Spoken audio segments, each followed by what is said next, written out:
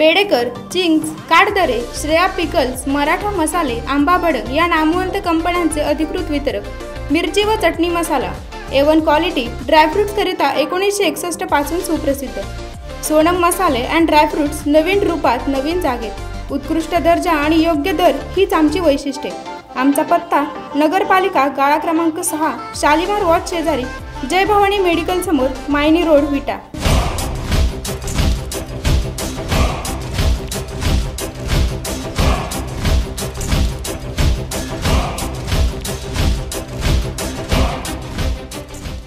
नमस्कार, मी शाहीन तारेकर आणि माझ्याबरोबर आहेत वज्रधारीचे सहसंपादक चेतन सावंत। आपण पाहतात वज्रधारी न्यूज।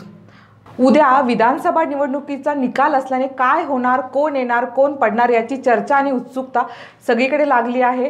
खरं तर लोकांच्या मध्ये मटणाच्या पार्टीपासून अगदी लाख लाख रुपयापर्यंत पैसा लागला आहे की कोण निवडून येणार, कोण होणार आमदार। 2 दिवसापूर्वी विधानसभेची निवडणूक पार पडली आणि उद्या म्हणजे अवघ्या काही तासांवरती ही जी निवडणूक पार पडली त्याचा निकाल येणार आहे। आज आपण बोलणार आहोत खानापूर आटपाडी ह्या विधानसभा मतदारसंघाबाबत। आणि हा मतदारसंघ तसा प्रचंड हाय व्होल्टेज, काटा लढत, क्लोज फाईट म्हणजे अशा अनेक चर्चा होत आहे किंवा ह्याचं वर्णन अशा शब्दांनी केलं जात आहे। आणि खूप लोकांना उत्सुकता आहे। म्हणजे आम्ही ह्या मतदारसंघामध्ये मागच्या 1 महिन्यापासून जनसभा ते विधानसभा ह्या कार्यक्रमाच्या माध्यमातून फिरलो देखील, परंतु मागच्या 2 दिवसापासून खूप लोक विचारणा करतात की नेमकं ह्या विधानसभा क्षेत्रात काय होईल, काय निकाल होईल, ह्याबद्दल आपण सविस्तर चर्चा करणार आहोत। तत्पूर्वी आपण 2 पोल घेतले होते। म्हणजे एक आपला जो यूट्यूब जे पेज आहे आपलं वज्रधारीचं आणि फेसबुक पेज, या 2 पेजवरती आपण 2 पोल घेतले होते। आणि त्यासोबतच आपल्या म्हणजे एक खाजगी संस्था आहे, सर्वे करणारी ती संस्था आहे, ह्या अगोदर देखील त्यांनी खूप सर्वे केलेत। तर ह्या संस्थेचा एक आपल्याला सर्वे मिळालेला आहे, त्यांनी तो आपल्याला दिलेला आहे आणि तो देखील आपण एक्सप्रेस तुमच्यासमोर करण्याचा प्रयत्न करणार आहोत। आणि आपलं वज्रधारीचं विश्लेषण, ह्या 3 गोष्टी आपण आज करणार आहोत। चेतन, गेली महिनाभर तुम्ही जनसभा ते विधानसभा याच्यासाठी खूप वेगवेगळ्या भागामध्ये फिरला, खूप वेगवेगळ्या लोकांना भेटला, तर काय वाटतं तुम्हाला, लोकांचं मत काय, लोकांचा कौल कुणाच्याकडे आहे?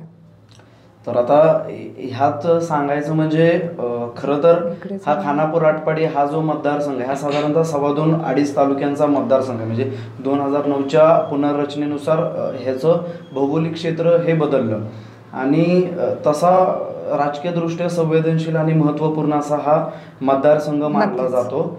आणि त्यासोबतच 2014चा म्हणजे ह्या निवडणुकीची जर आपण म्हणजे प्रिव्हियस इलेक्शन जर पाहिली तर ही चौरंगी लढत झाली होती। आता जशी थेट दुरंगी लढत दिसते तशी ती चौरंगी होते, कारण त्यावेळी युती देखील डिवाइड झाली होती आणि आघाडी देखील डिवाइड झाली होती। तर त्यावेळी गोपीचंद पडळकर भाजपकडून होते, राष्ट्रवादीकडून अमरसिंह देशमुख होते, काँग्रेसकडून सदाशिव पाटील होते आणि शिवसेनेकडून अनिल बाबर होते। त्यात त्यांचा विजय झाला होता चौरंगी लढत असल्यामुळे किंवा त्यावेळच्या समीकरणांमुळे। परंतु आता ही दुरंगी निवडणूक आहे आणि ही दुरंगी निवडणुकीचं देखील मेकॅनिझम हे मागच्या 15 दिवसांमध्ये क्रिएट झालं। त्याचं कारण असं की कोण लढणार, कोण नाही लढणार हे मागच्या 15-20 दिवसापर्यंत क्लिअर नव्हतं। म्हणजे असं म्हटलं जात होतं की गोपीचंद पडळकर देखील निवडणूक रिंगणात उतरू शकतात, म्हणजे त्यांची चाचपणी सुरू होती खानापूर आटपाडी किंवा जत किंवा सांगोला। परंतु एक वेगळा ट्विस्ट निर्माण झाला आणि अचानकपणे ते बारामतीला गेले। तर आपण आपल्या प्रश्नावरती येऊया की जनसभा ते विधानसभा ह्या कार्यक्रमाच्या माध्यमातून आपण मागच्या महिनाभरापासून फिरत होतो। तर ह्या मतदारसंघाचं विशेष हे आहे की हितली निवडणूक ही टेंबूभोवती मागच्या अनेक वर्षांपासून फिरते आणि तो जो चाम आहे, तो जो क्वेश्चन आहे, तो जो मुद्दा आहे, तो ह्या निवडणुकीमध्ये देखील सतत येत होता। आणि हे साधारणतः अनिल भाऊंचे जे कार्यकर्ते आहेत त्यांच्याकडून हा मुद्दा पुढे येत होता की अनिल भाऊंनी टेंबूची जे काम आहेत म्हणजे टेंबूच्या माध्यमातून गावोगावी पाणी पोहोचवण्याचं काम केले। परंतु विरोधकांचं असं म्हणणं होतं की टेंबूची पायाभरणी ही अनेक पूर्वीच्या नेत्यांनी केलेली आहे आणि जशी रिलेची जी स्पर्धा असते म्हणजे शेवटच्या हातात ज्याच्या हातामध्ये ते असते आणि जे बिन होतात तसं ते विरोधक म्हणत होते।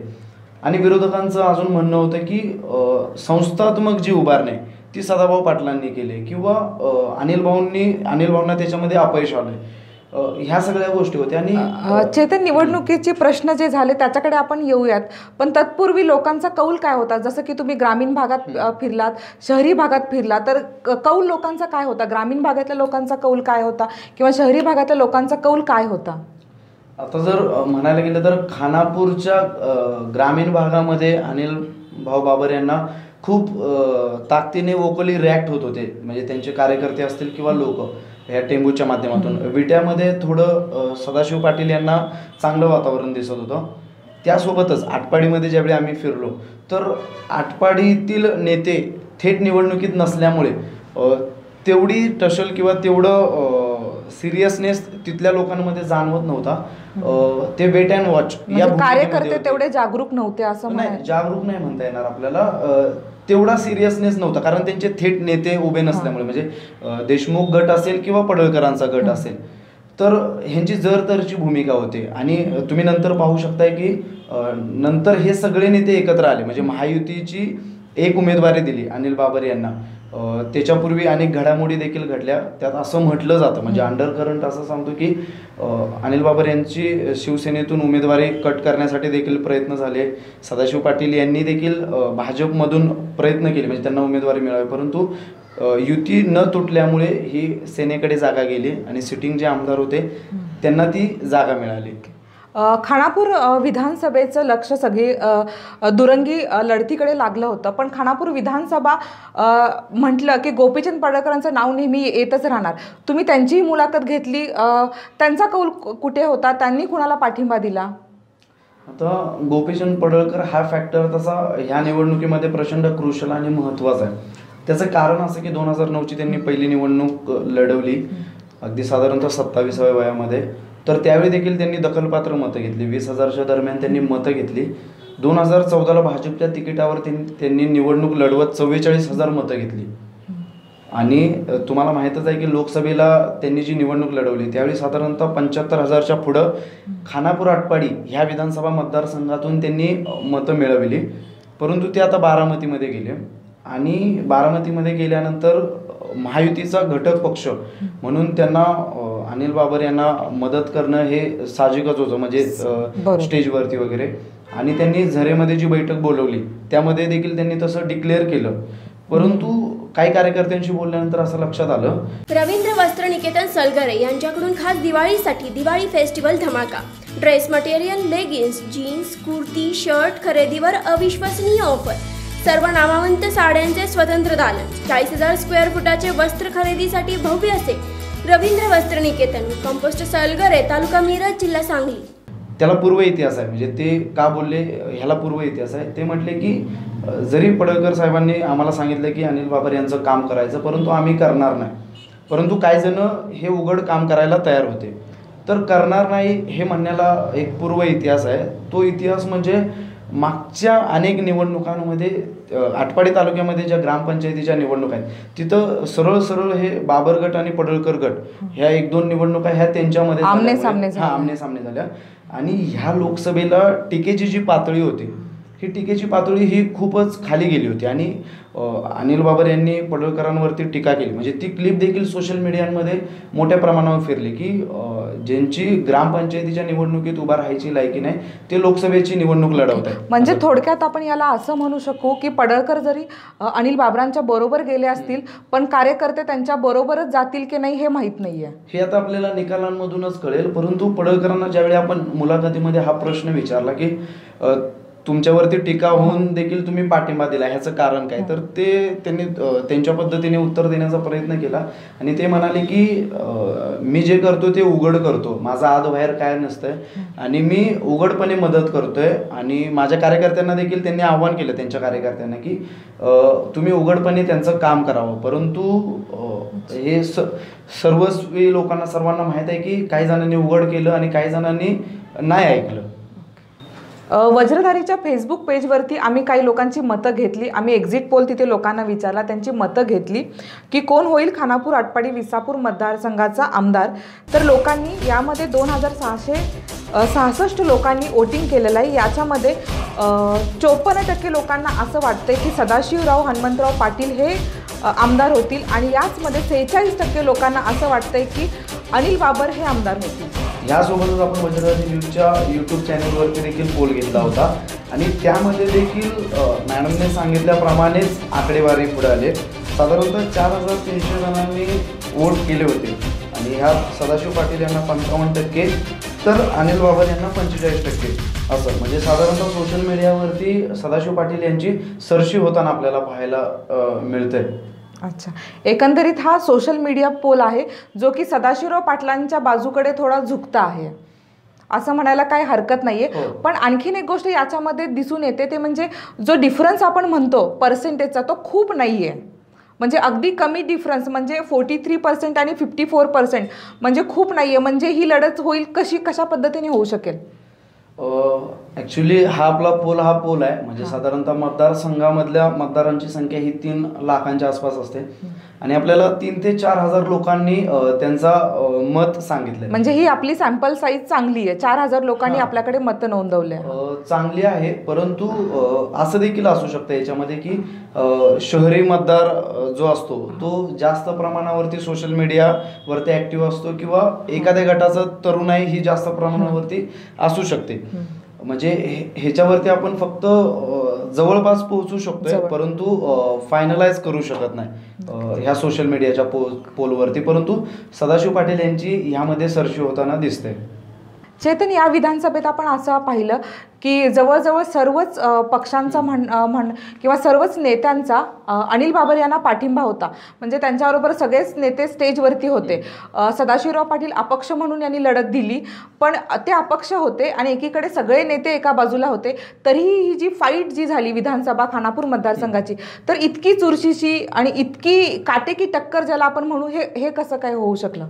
ह्याला तर 2-3 कारण आहेत। म्हणजे एक तर एक मेंटली एक ह्याला रिझन आहे, म्हणजे काय म्हणू शकतो आपण, एक मतदाराचं वर्तन, ह्याला एक साईड लाईन आपण म्हणू शकतो। त्याचं कारण असं की ज्यावेळी एखाद्या माणसाच्या विरोधामध्ये सगळे नेते एकवटतात किंवा सगळेजण एक होतात, त्यावेळी जी सिंपती सहानुभूती आपण म्हणतो ती जे एकटे असतात त्यांना ती मिळून जाते। विट्यात व्यवसायासाठी दुकान गाळे शोधताय तर मग चिंता करू नका, शिवप्रताप समूहाचे शिवप्रताप गोल्ड टॉवर विक्रीसाठी घेऊन येत आहे सर्व प्रकारच्या व्यवसायासाठी दुकान गाळे। बुकिंग सुरू झाले असून आमची खासियत आहे प्रशस्त पार्किंगची सोय, पहिला रेरा प्रोजेक्ट, कमर्शियल व पॅसेंजर लिफ्ट, प्रत्येक शॉपला 10 फूट इंटरनल पॅसेज व दोन्ही बाजूने एंट्रन्स, पॉवर बॅकअप सह दसरा व दिवाळीसाठी खास ऑफर्स, 10% पैसे भरा व गाळा मालक व्हा। आमचा पत्ता सराफ कट्टा पॉवर हाऊस रोड, विटा। म्हणजे तुम्ही पाहू शकता की म्हणजे बाहेरच्या मतदारसंघाचं उदाहरण देण्याचं देखील कारण नाहीये। ह्याच मतदारसंघामध्ये 2004 साली सदाशिव पाटील हे अपक्ष म्हणून निवडणूक लढवत होते आणि बहुतांश नेते हे त्यांच्या विरोधात होते आणि ते अजून एक म्हणजे ह्यातलं साधर्म्य आहे ते म्हणजे ते अपक्ष लढवत होते त्यावेळी आणि ह्यावेळी देखील ते अपक्षच निवडणूक लढवत आहेत आणि तरी देखील लोकांचा त्यांना प्रतिसाद मिळतोय। परंतु हीच परिस्थिती 20 दिवसापूर्वी होती का, तर याचं उत्तर नाही। त्याचं कारण असं की 20 दिवसापूर्वी ही एकतर्फी वाटत होती पूर्णपणे निवडणूक आणि बाकीच्या नेत्यांची भूमिका काय असेल ही गुलदस्त्यात होती, परंतु नंतर ती हळूहळू त्यांनी भूमिका देखील जाहीर केली। संजय पाटील यांनी सांगितलं होतं की मी माझा लोकसभेचा पैरा फेडणार, त्याप्रमाणे त्यांनी स्वतः आले, परंतु त्यासोबतच घाटमातेचे जे नेते आहेत सुहास नाना शिंदे त्यांना देखील ते घेऊन आले, पाण्याच्या प्रश्नांवरती त्यांना घेऊन आले ते। त्यासोबत गोपीचंद पडळकर हे महायुतीचे घटक असल्यामुळे त्यांनी देखील पूर्वीचा राग किंवा बाकीच्या सगळ्या गोष्टी विसरून हे स्टेजवरती येऊन त्यांना मदत करायला सांगितलं। राजेंद्र देशमुख यांनी देखील कार्यकर्त्यांचा विरोध होता, म्हणजे संजय पाटील यांनी ज्यावेळी कार्यकर्त्यांचा मेळावा घेतला होता आटपाडीमध्ये, म्हणजे देशमुखांच्या कार्यकर्त्यांचा, त्यावेळी देशमुखांच्या कार्यकर्त्यांनी विरोध केला होता अनिल बाबर यांना पाठिंबा देण्यासाठी, परंतु नंतर ती गोष्ट देखील मागे पडून त्यांनी देखील अनिल बाबर यांना पाठिंबा दिला। परंतु उलट पक्षी सदाशिव पाटील हे एकटे म्हणजे मोठ्या नेत्यांपैकी एकटे नेते होते, परंतु त्यांना काही गावातल्या जे छोटं पॅनल असेल किंवा काही सरपंच असतील यांनी पाठिंबा दिला। नंतरच्या म्हणजे दुसऱ्या फळीतल्या नेत्यांनी त्यांना पाठिंबा दिला, दुसऱ्या फळीतल्या नेत्यांनी त्यांना पाठिंबा दिला आणि त्यांनी जी 20 दिवसामध्ये जी गिअरअप घेतली, म्हणजे अगोदर त्यांनी एनर्जी त्यांची कुठे दिसली नाही जास्त किंवा खूप अगदी अर्ज भरायच्या दिवसापर्यंत त्यांची कुठलीच भूमिका स्पष्ट नव्हती किंवा कुठल्या पक्षाला पाठिंबा देणार किंवा अपक्ष उभं राहणार। हो, त्यांची भूमिका स्पष्ट नव्हती म्हणजे अक्षरशः ते अनेक पक्षांचा त्यांचा प्रवास झालेला असताना देखील आता ते काँग्रेसचे प्रदेश उपाध्यक्ष ह्या पदावरती मागच्या काही महिन्यांपूर्वी होते. काँग्रेसमधून त्यांनी म्हणजे मुलाखत दिली नाही काँग्रेसमधून, आणि त्यांनी जो पाठिंबा देऊ केला काँग्रेस राष्ट्रवादी महाआघाडीने तो देखील त्यांनी मनापासून स्वीकारला की नाही हा प्रश्न आहे. ते म्हणजे कारण त्यांच्या सभेमध्ये त्याचा उल्लेख होत नव्हता काँग्रेस राष्ट्रवादीचा तेवढ्या प्रमाणावरती, आणि त्यांनी अपक्षच निवडणूक लढायची हे कदाचित मनाशी खुणगाड बांधले असावे. आणि अजून एक महत्त्वाचं यामध्ये असं आहे की वैभव पाटील यांनी देखील एका सभेमध्ये बोलताना म्हटले की आम्ही जरी आता अपक्ष निवडणूक लढवत असलो तरी निवडून आल्यानंतर संजय काकांकडेच घेऊन जाणार. म्हणजे त्यांचा एक रोख आहे की आम्ही भाजपमध्ये जाऊ शकतोय. म्हणजे महाराष्ट्रामध्ये जर आपण पाहिलं तर खूप ठिकाणी अशी बंडखोरी झाली आणि त्याला काही बळ देखील दिलं गेले. तर हे अपक्ष निवडणूक लढवत आहेत आणि त्यामुळे एकंदरीत रंगत देखील आले. म्हणजे निवडणूक अपक्ष लढवत आहेत, पण पुढे जर वेळ आली तर ते भाजपलाच पाठिंबा देऊ शकतात. हो, त्यांनी तसे संकेत दिलेत, म्हणजे थेट संकेत दिलेत. मग याचा अर्थ असा होऊ शकतो की यांनी आधीच तसं दर्शवलंय तर जी लोक भाजपला मतदान करतात तर त्या लोकांनी अपक्ष म्हणून सदाशिवराव पाटलांना मतदान केलं असेल की हाही खूप मोठा प्रश्न आहे. हां, म्हणजे केले असू शकते. म्हणजे भाजपचा जो कोर वोटर आहे, काही जणांनी महायुतीचा आदेश पाळला असू शकतोय किंवा काही लोकांनी असं देखील त्यांना वाटलं असेल की अपक्ष उमेदवारीनंतर भाजपला जर जागा कमी पडल्या त्यांना तर हे पाठिंबा देतील आणि आपली ताकद ही एनकेन प्रकारे त्यांनाच जाईल. चेतन, तुमचा प्रवास जनसभा ते विधानसभासाठी तुम्ही विट्यातही वेगवेगळ्या भागामध्ये फिरला. खरं तर विटा हा सदाशिवराव पाटलांचा बालेकिल्ला आहे. ह्या बालेकिल्ल्यातून या बालेकिल्ल्यातील लोकांचं मत यांचा कौल तुम्हाला काय वाटतो? विटा नगरपालिका हा त्यांचा बालेकिल्ला ही गोष्ट खरी आहे, परंतु 2014ला त्यांच्या बालेकिल्ल्यालाच भगदाड पडलं होतं. म्हणजे त्यांच्या पराजयाचं एक कारण म्हणजे हे विटा नगरपालिकेचं जे क्षेत्र आहे या ठिकाणाहूनच त्यांना खूप कमी असं लीड मार्जिन मिळालं होतं. परंतु आता ती परिस्थिती वाटत नाहीये, कारण आता एक विटा नगरपालिकेत एक थोडं इमोशनल वातावरण देखील तयार झालं. म्हणजे तुम्ही जी रॅली पाहू शकता, म्हणजे मागे जी रॅली झाली त्यामध्ये प्रमुख नेते नसताना आणि विट्याची जी सभा झाली म्हणजे फार मोठी अशी सभा झाली आणि असं दिसत होतं की विट्यामधल्या काही दुसऱ्या तिसऱ्या फळीतल्या कार्यकर्त्यांनी निवडणूक हातात घेतले. त्यामुळे विट्यामध्ये हे खूप थंबिंग मेजॉरिटी मिळण्याची शक्यता आहे त्यांना. चेतन, लोकांच्या मध्ये अशीही चर्चा होती की यापुढची म्हणजे भविष्यातली जी खानापूर विधानसभेची निवडणूक होईल ती खऱ्या अर्थाने सुहास बाबर आणि वैभव पाटील यांच्यामध्ये होईल. या निवडणुकीत या दोघांचा रोल कसा होता? तुम्ही आता म्हटलं की भविष्यातली निवडणूक ह्या दोघांमध्ये होईल, कदाचित होऊ शकते. आणि म्हणजे आता आपण सांगू शकत नाही, कारण 20 दिवसापूर्वी ज्या घडामोडी घडल्या म्हणजे असं कुणालाच वाटत नव्हती की फक्त दुरंगी लढत होईल आणि अशा पद्धतीची लढत होईल. परंतु हे तुम्ही ज्या दोन युवा नेत्यांची नावं घेतली ह्यांचा रोल देखील ह्या निवडणुकीमध्ये प्रचंड महत्त्वाचा होता. कारण सुहास बाबर यांनी जिल्हा परिषदेच्या माध्यमातून जे काही कामं करण्याचा प्रयत्न केला किंवा लोकांपर्यंत पोहोचण्याचा प्रयत्न केला, त्यांची देखील खानापूर तालुक्यातल्या ग्रामीण भागांमध्ये चांगली क्रेज आहे तरुणांमध्ये. आणि वैभव पाटील असं म्हटलं जातं, म्हणजे आपल्या मुलाखतीमध्ये देखील आपण तो प्रश्न त्यांना विचारला होता. असं म्हटलं जातं की 2014ची निवडणूक ही वैभव पाटील यांच्यामुळे गेली होती असं काही लोक बोलतात आणि अप्रत्यक्षरित्या त्यांनी मान्य देखील केलं होतं.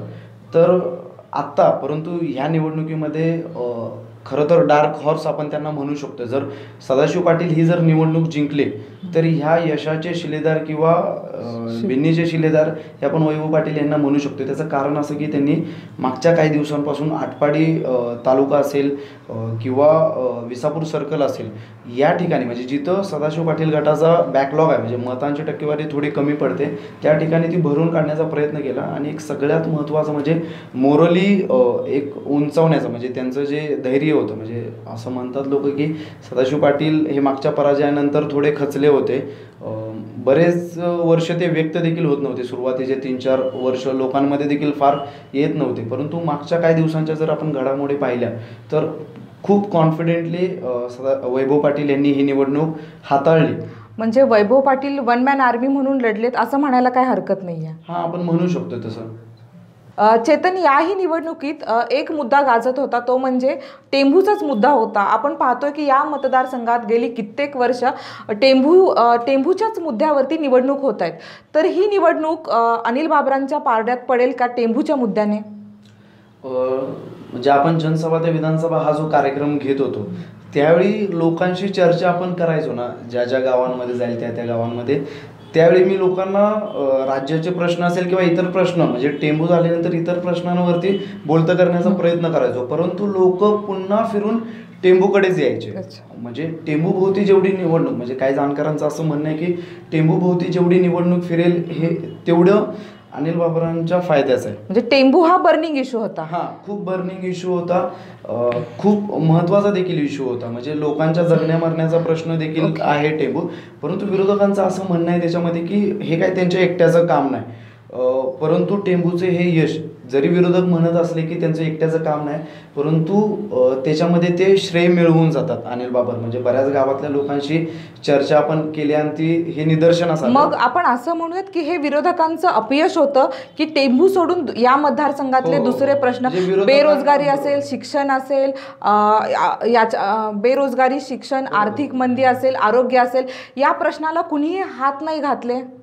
अगदीच, म्हणजे विरोधकांनी ह्या मतदारसंघामध्ये तशी विरोधकाची भूमिका पार पाडली असं मला वाटत नाही. त्याचं कारण असं की कुठल्याही महत्त्वाच्या लोकांच्या प्रश्नांवरती ते रस्त्यावरती आले नाही, पहिलं म्हणजे. आणि दुसरं म्हणजे हा जो टेंभू सोडून जो इतर मुद्दे आहेत इथले, ते लोकांच्या मनावरती ठसवायला ते कुठेतरी कमी पडले. जर अनिल बाबर यांचा या निवडणुकीत विजय झाला तर टेंभू हा फॅक्टर खूप महत्त्वाचा असेल त्यांच्या विजयामध्ये. अनिल बाबरांच्या विजयात टेंभू हा मुद्दा जसा असेल तसंच आपण बघूयात की सदाशिवराव पाटील यांच्या विजयात कुठला मुद्दा असू शकतो? त्यांच्या विजयामध्ये एकतर त्यांनी जे संस्थात्मक जाळं उभारलंय, म्हणजे त्यांनी जे रोजगार निर्मिती आणि जे शिक्षण देण्याचा प्रयत्न केलाय तो एक मुद्दा असू शकतो. दुसरा म्हणजे ते एकटे अपक्ष निवडणूक लढवित असल्यामुळे त्यांना एक जो फ्लोटिंग वोटर, जो काठावरचा जो मतदार आहे, त्यांची सहानुभूती कुठेतरी मिळताना दिसते. आणि तिसरी गोष्ट म्हणजे वैभव पाटील यांनी ज्या कॉन्फिडेंटली ते लोकांशी बोलतायत, कन्व्हिन्सली ते लोकांना अपील करतायत, हे 2-3 महत्त्वाचे मुद्दे राहू शकतात असं मला वाटतंय. या विधानसभा निवडणुकीत आणखीन एक प्रश्न असा, आटपाडीचा, अस्मितेचा प्रश्न आटपाडीतल्या लोकांच्या समोर येतो की त्यांची अशी भूमिका असते की आमदार जो कोणी होईल तो आटपाडीचा असावा. तर त्यांचा कौल, त्यांचं मत या विधानसभेत कसं होतं? आटपाडी तालुक्याचं जर आपण पाहिलं तर आता बऱ्याचशा विधानसभा मतदारसंघांमध्ये जे दुसरे तालुके असतात, म्हणजे वारंवार एका तालुक्याला, म्हणजे 2 तालुक्यांचे जे मतदारसंघ असतात त्यामध्ये एका तालुक्याला वारंवार, म्हणजे आपल्या बाजूचा जर मतदारसंघ जर आपण पाहिला तर कडेगावात वारंवार संधी तिथल्या नेतृत्वाला मिळाले, परंतु पलूस तालुक्याला बऱ्याच वर्षापासून मिळाले नाही. तसंच आटपाडीमध्ये देखील काही लोकांचं तसं म्हणणं होतं या निवडणुकीमध्ये की आटपाडी तालुक्याचा आमदार असावा, कारण 1995ला ज्यावेळी राजेंद्र देशमुख हे आमदार झाले त्यानंतर तिथला आमदार झाला नाही, परंतु ती कुठेतरी हवेत विरताना दिसला तो मुद्दा. ह्या निवडणुकीच्या म्हणजे सुरुवातीला गोपीचंद पडळकर हे लढवणार होते, त्यांनी निवडणूक लढवली नाही, आणि अगदी शेवटी अमरसिंह देशमुख यांनी तिथे मेळावा घेतला की आटपाडी तालुक्याचा उमेदवार असावा आणि त्या उमेदवाराला आपण ताकदीने पाठिंबा देऊया. परंतु हा मुद्दा देखील किंवा हा विषय देखील बाजूला पडला, परंतु तिथले एक वंचित बहुजन आघाडीचे उमेदवार श्रावण वाक्षे हे तिथून निवडणूक लढवत आहेत, आणि दुसरे म्हणजे आबासागर जे वृद्धांच्या प्रश्नांवरती लढत आहेत. हे तिथले 2 उमेदवार, म्हणजे नौखे किंवा फार ताकदीचे नसले तरी तिथले 2 निवडणूक लढवत आहेत, परंतु ह्या निवडणुकीमध्ये तेवढा तो मुद्दा राहिला नाही आटपाडीच्या अस्मितेचा. एका खाजगी संस्थेने केलेल्या सर्वेनुसार आपण बघूयात की काय असेल उद्याचे चिन्ह, काय होणार आहे खानापूर विधानसभा मतदारसंघात, कसा असेल निकाल. नागेवाडी गटामध्ये 3 ते 4 हजार मतांनी बाबर यांना आघाडी मिळण्याची शक्यता आहे. खानापूर सर्कलमध्ये 2000 मतांनी बाबर यांना आघाडी मिळण्याची शक्यता आहे. लेंगरे सर्कलमध्ये 1000 मतांनी बाबर यांना आघाडी मिळण्याची शक्यता आहे. आटपाडीमध्ये 500 मतांनी बाबर यांना आघाडी मिळण्याची शक्यता दर्शवली जाते. यप्पावाडी परिसरमध्ये 700 मतांनी यांना आघाडी मिळण्याची शक्यता आहे. विट्यामध्ये 8000 मतांनी सदाशिवराव पाटील आघाडीवर असण्याची शक्यता आहे. दिघंचीमध्ये 1000 मतांनी सदाशिवराव पाटील आघाडीवर असण्याची शक्यता आहे. विसापूरमध्ये 2000 मतांनी सदाशिवराव पाटील आघाडीवर असण्याची शक्यता नोंदवली जाते. या संस्थेच्या सर्वेनुसार 4 ते 4,500 मतांची आघाडी सदाशिवराव पाटील यांना मिळण्याची शक्यता आहे. चेतन, हा जो आपण सर्वे देतोय तर उद्याच्या निकालामध्ये हेच चिन्ह दिसायला मिळेल की काय असेल? हा जो खाजगी संस्थेने केलेला सर्वे असेल किंवा सोशल मीडियात जे 2 पोल आपण क्रिएट केले होते त्यातील रिझल्ट असेल. ह्यातून आपण पूर्ण निष्कर्ष काढू शकत नाही आणि फार वेळ देखील थांबायची तुम्हाला देखील आवश्यकता नाही. येत्या काही तासांमध्येच निकाल आपल्या समोर येईल. आपण उद्या देखील सगळे लाईव्ह अपडेट वज्रधारीच्या माध्यमातून घेणार आहोत. जनतेचा कौल काय आहे ते पाहायला विसरू नका आमच्याबरोबर उद्या वज्रधारी न्यूजवर. धन्यवाद.